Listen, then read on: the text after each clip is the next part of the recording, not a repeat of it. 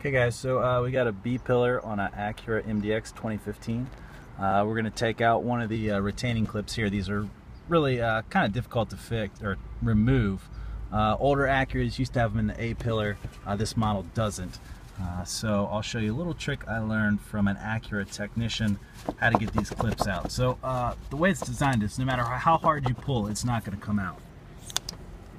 See, there's a little clip right there. So the trick to getting these things out, it's actually opposite of what you think. So what you do is just take your fist and just smack it real good, pops right out.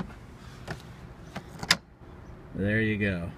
Now the only issue is these clips are really supposed to be one-time clips, so it's really hard to get that white piece off of the metal piece. You can do it, but it's a struggle. So there you go. That's how you remove these retention clips on Acuras and Hondas. Oh, one other tip: whenever you're working on a headliner, especially a new one, try to wear gloves. That way you don't get fingerprints and smudges all over the headliner. All right, thanks for watching.